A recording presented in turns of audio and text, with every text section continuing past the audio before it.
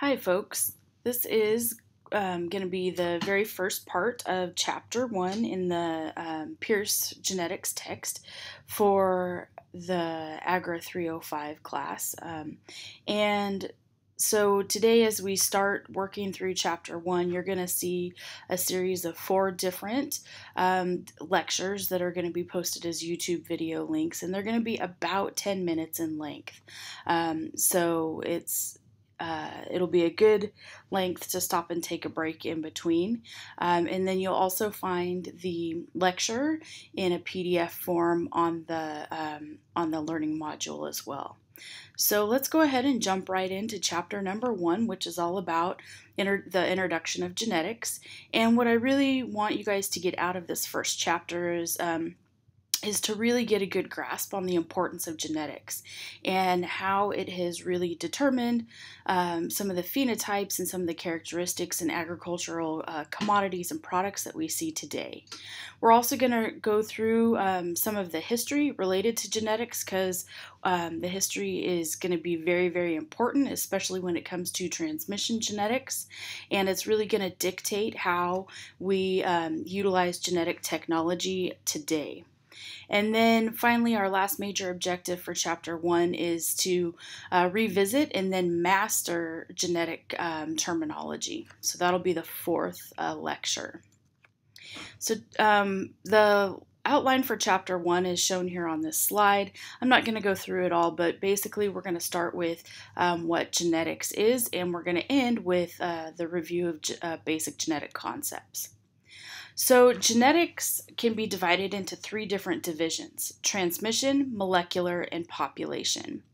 Transmission genetics is going to be what we term as classical genetics. So this is how traits are passed on from one generation to the next. So how parents pass on their traits.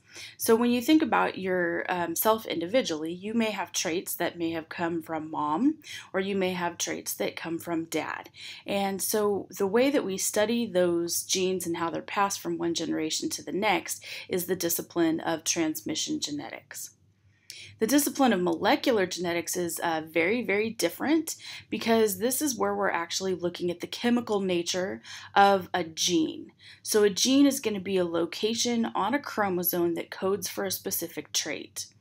And the way that we study molecular genetics is rapidly advancing today. So we've gone from just selecting individuals or certain phenotypes of crops for one particular trait to actually being able to sequence the entire genome of those species. So we're able to use bioinformatics to target specific genes of interest. And finally, the 3rd major division of genetics is population genetics, and this is exactly what it says. So it's studying the genetics that are associated with a certain population. So population could be anything from all of the people in the entire world, to your family, to a field of crops, or to an entire species of crops.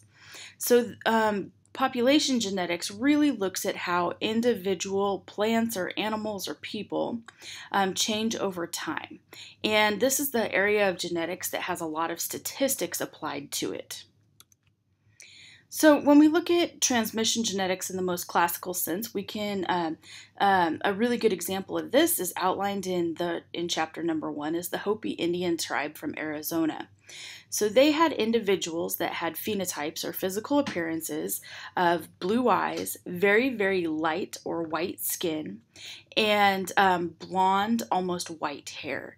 And they, through a lot of transmission genetics and a lot of population genetics, they were able to identify that this is actually a gene, a recessive gene located on chromosome 15.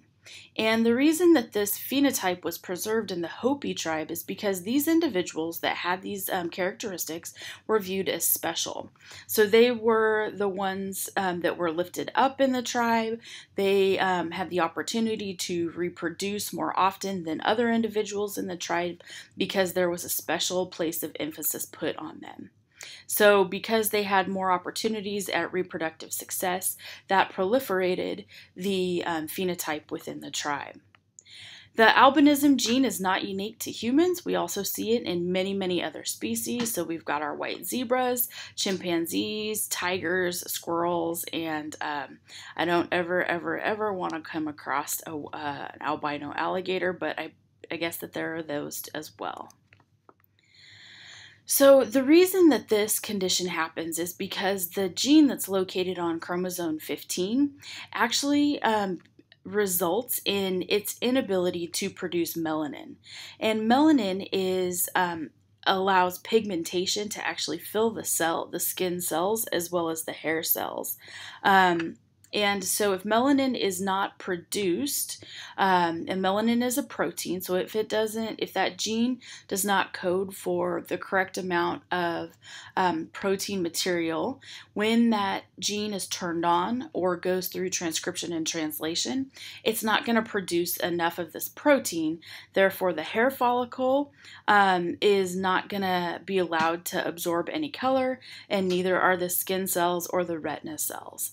So these individuals end up with the white skin, white hair, and blue eyes phenotype, which we term albinism. And this is just, keep in mind, this is just one gene on chromosome 15.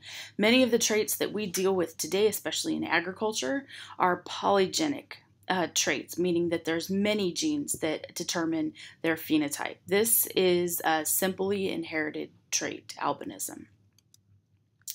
Molecular genetics, or the second major division of genetics, is where we start to look at the chemical nature of a gene.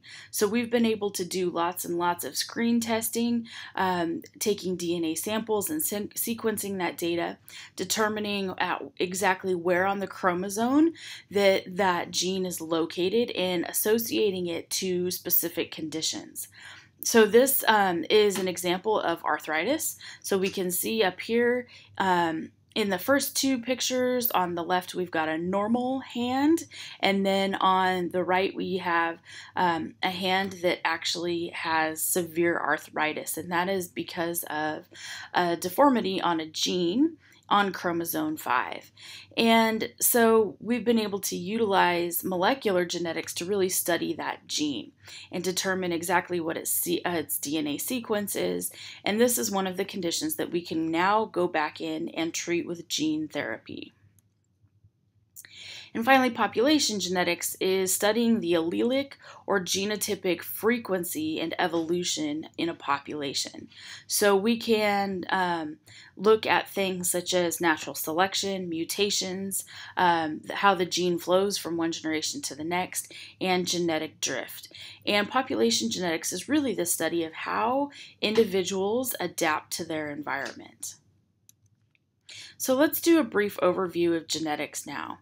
So as we look at genetics, we've got fossil records that go clear back to at least 4 billion years of history. So that's about as far back as our carbon dating is, that is really, really sound. So in this 4 billion year history, we've noticed over time through fossil records that there has been a basis for evolution. So Mother Nature has her own way of selecting individuals that are the most fit, and this has happened since the dawn of time.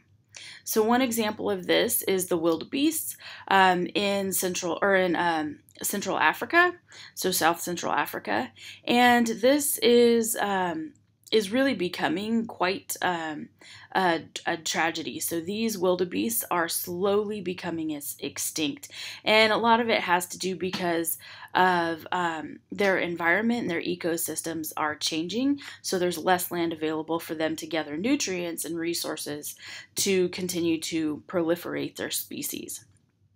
So wildebeests are trying to be conserved in zoos and preservations right now. But this is just one of those phenomenon that Mother Nature has decided, okay, wildebeest, you have done your duty on Earth and you're slowly moving out. So the reasons for that is can become quite conflicted. So one of the big reasons that we see very few wildebeest left is what we term natural selection, so predation. So baby calves are not given adequate chance. They're threatened with predation. The more predative species are starting to move into these ecosystems, and so the wildebeest doesn't really have a good, safe home range anymore. So as we look at genetics on a historical basis, we know that DNA, or deoxyribonucleic acid, is really the core of genetics. And DNA is a universal genetic code. And when we study DNA through evolutional history and evolutionary biology, we have found that the Earth evolved from a primordial ancestor between 3.5 and 4 billion years ago, so a very long time. So Charles Dawkins, who is a pretty pronounced evolutionist today, really describes DNA as a river that runs through time. So it connects our primordial species from 3.5 to 4 billion years ago with us today. So this common substance called DNA is going to be contained in many, many different species, or really in all of our species, and that means really good things for science. So it actually allows us to study bacteria, which have very small genomes, and apply those findings to individuals with large genomes. So for example, E. coli has one chromosome, it's circular. And we can study E. coli and determine things about similar sequences in our DNA. And we have 30 chromosomes. So here's just a few facts about genetics, and I'll let you guys read through these, but one of the most interesting, especially since I'm an animal scientist, is that cows actually are 80% genetically similar to humans. So that means that the cow genome is 80% similar to humans. So they have a lot of the same genes that are going to be expressed, and the reason that they're expressed may be different, but actually the DNA that is there is very, very close to humans. All right, so let's talk really briefly about genetic models. Genetic models are going to be animals or plants that are used to study genomic trends or conditions and phenotypes. So one example of this is that the zebrafish, which is a very small fish, was created to study how pigmentation in humans actually occurred. So the zebrafish were developed by the University of Pennsylvania, and they researchers there created a genetic mutant that has light pigmentation, and this is due to less as well as smaller pigment-containing structures called melanosomes. And so they use this model of normal zebrafish versus golden mutant zebrafish to study a specific gene, and that's that SLC24A5 gene. And this gene really dictates the type of pigmentation in humans or that humans are going to have. So whether they're white, Hispanic, black, you name it. So this gene really lends itself to how intensely pigmented those melanosomes will be. So we can study zebrafish to actually help us better understand humans. So this slide really just shows a few genetic model organisms that have been used extensively for genetic analysis and studying higher ranking individuals. So nematodes we study a lot, especially on the plant science side. House mice are studied a lot as well. Arabidopsis down here at the bottom here, this is like the golden child of the plant world. So anything that's published about plant genetics really goes back to Arabidopsis. So these are just a few genetic model organisms, and they become are going to be utilized as a genetic model organism for a couple of different reasons. They have an easily sequenceable genome. They also have a really fast generation interval, so they could have offspring very quickly. And that is going to be the two major reasons why these genetic organisms are going to be good for studying genetic models. All right, so that is the end of part A. We'll see you guys for part B.